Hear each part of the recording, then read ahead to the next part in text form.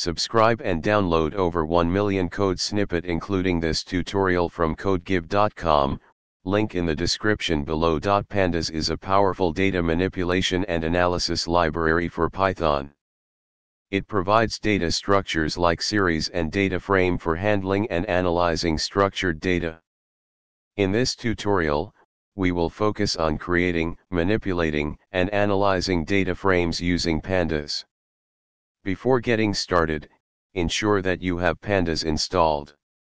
If not, you can install it using the following command.